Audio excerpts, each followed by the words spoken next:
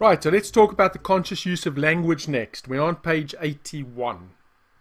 It says there the desired outcome of the language section is for all participants to be able to successfully use language to produce their desired results using language by chunking up or down to levels of greater ambiguity or specificity. And we're going to learn a number of techniques that's going to be able to help us to do that. Now, in the process of doing that, I could use specificity or ambiguity in language. We'll be learning about the Milton model, the meta model, as well as chunking up and chunking down. I could use hypnotic language patterns. I could use the agreement frame.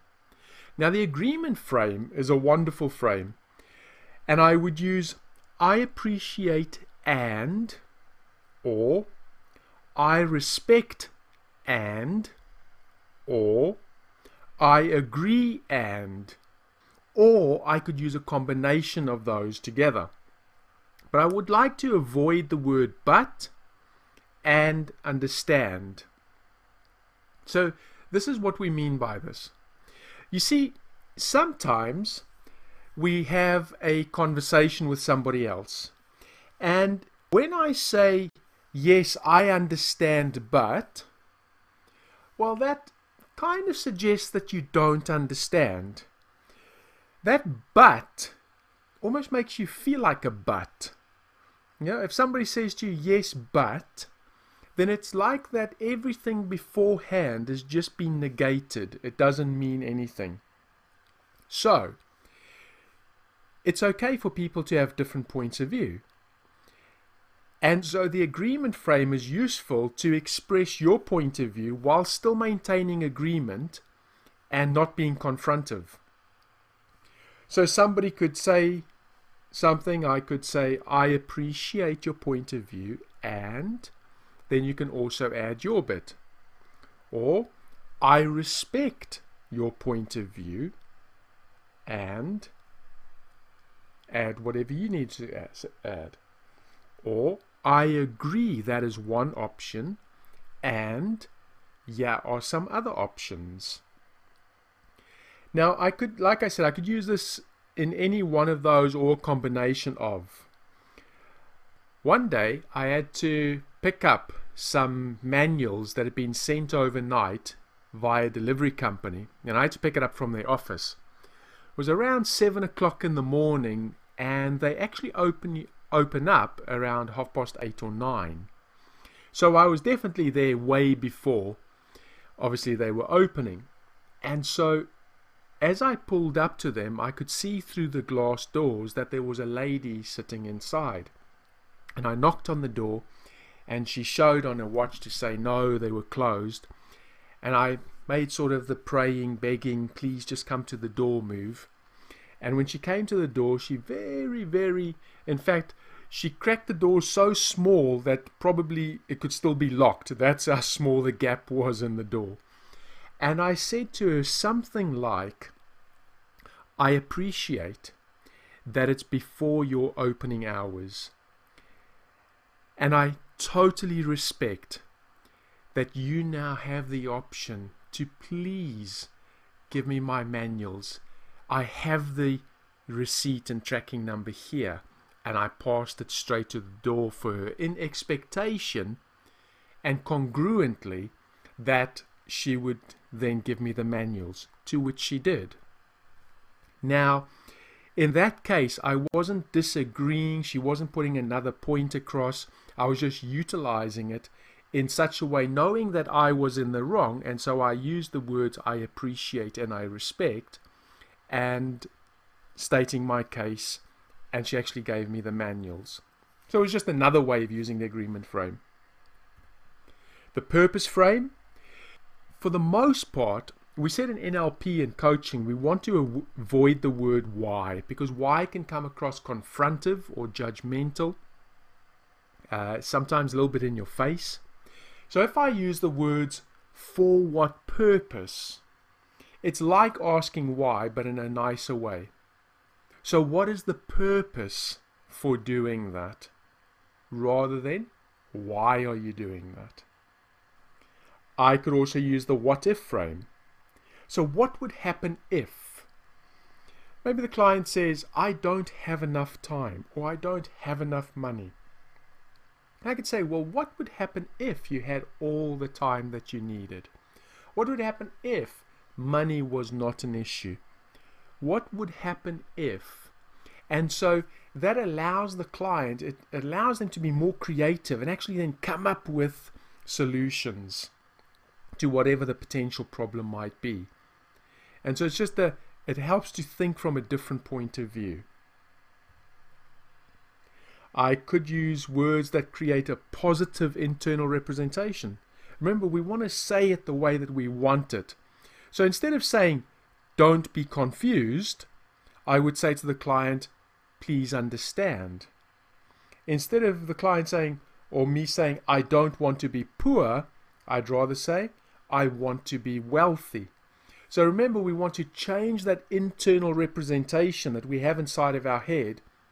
Example, if it was an image, the image of don't be confused versus please understand might be two totally different images for that client. So we want to change the internal representation. Remember, say it the way that you want it. I could use a conditional clause, which of course we use in sales all the time. Example, so if we did this, would you do this? Or would you do that? If we had it in blue, would you place the order now? If I was able to give you 5 coaching sessions for the price of 6, will you place the order now? If I was able to help you double your turnover, do you see the value in proceeding with the coaching agreement? I could also use a tag question. Now, tag question is great because it displaces resistance. And so we just use the tag question at the end of a sentence. Example, this is something that you're interested in, isn't it? You've heard that before, haven't you? You know how to use those, don't you? So we use tag questions quite a lot. Now there's also some additional frames that I can use. Remember, a frame in NLP is used to refer to a way of looking at things, roughly equivalent to a frame of reference in everyday English. A particular frame determines what we focus our attention on, so the things that are inside the frame, or what we ignore, so everything else that's outside the frame, for as long as we use it. Another way of looking at frames in NLP is as lenses that magnify certain information that we're interested in and filter out other information. There are a number of generally recognized frames in NLP that we've adapted because they're useful in getting results in particular contexts. And how we frame events or actions, the context against which we set them will determine what they mean to us. So the information that we consider and how we feel about the situation. So here's just some of the frames. An outcome frame. So this is about evaluating in the light of the outcomes that you've set. These outcomes should of course be well formed. This gives you a firm basis to evaluate each event. Does it help you to achieve your desired outcome or take you further from it? The ecology frame. So what will be the effect or the action on the larger system of which we are part of?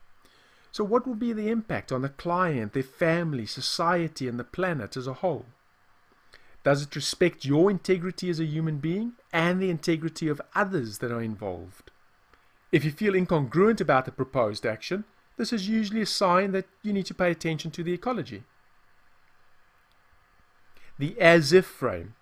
So what would happen if some element of the situation were different? This is a way of exploring possibilities for creative problem solving. So imagine as if you've already achieved your goal. How did you achieve it? Where will you be in 6 months from now? And how did you get there? What is the worst thing that could happen? And how would you handle it? This is the base of contingency planning, computer system testing, science fiction. You can also use the as-if frame with a group to get them in the same frame of mind as if they had already achieved the outcome by asking them what the outcome will look like. What will they see? What will they hear? What will they feel? What effects will it have on them? This will help them to believe in the outcome and feel more motivated to act. Next, we have the backtrack frame. So with the backtrack frame, what we're doing is we are restating what has already been said in the other person's key words and tonality. This checks the agreement and understanding of what's being said, and it helps us to build rapport. So it's useful to welcome new people to a meeting. It's also very useful to backtrack to the last point of agreement when a meeting gets stuck. So I can actually use this in a number of ways. I can backtrack and say, okay, clients are what I'm hearing you say, and I'm summarizing using their keywords and their tonalities, allowing me to check that I understand what they're saying, also to get the agreement. It also gives them the opportunity maybe to change what they were saying, because what they meant to say wasn't quite what came out their mouth. So it helps to build rapport. It's useful to welcome new people to the meeting, because we can say, okay, so this is what we've discussed, and we're now introducing them to the meeting. And it's also useful to backtrack to the last point of agreement, or when a meeting gets stuck. So we got up to here, and we agreed about this, and now let's move forward. Next, we got the relevancy frame. If a participant in a meeting speaks or acts in a way that is irrelevant to the agenda or the desired outcome, I can ask the question, how is that relevant? So let's say that you're in a business meeting, and all of a sudden, two people start talking about Facebook or what they were doing on the weekend. Then as the sales manager, I can say, so how is that relevant to helping us achieve our sales targets? And it just brings it back onto track. The contrast frame. There's two uses for the contrast frame. So contrasting a desired outcome with the present situation or an alternative. This puts the outcome in more perspective and makes more choices available. In selling and persuasion, you can contrast one choice with another to put your favored in a better light. Example, contrasting cost of coaching with the return on investment. The evidence frame. How will you know when you have it? So what will be the evidence procedure? What will you see, hear, feel, etc.? How will you know that you have this? And the appreciative frame, well, although the appreciative frame is not really traditional NLP, it's pretty useful. So to use the appreciative frame, look at any problem, the situation or outcome, in terms of what is currently working well and what you're grateful for. And this gives us an opportunity to reassess resources and also seeds of solution that might otherwise have been forgotten. It raises morale and gives a sound platform for moving towards your current outcome. So those are just some additional frames that we can use as well. So let's move on and let's look deeper into the language section.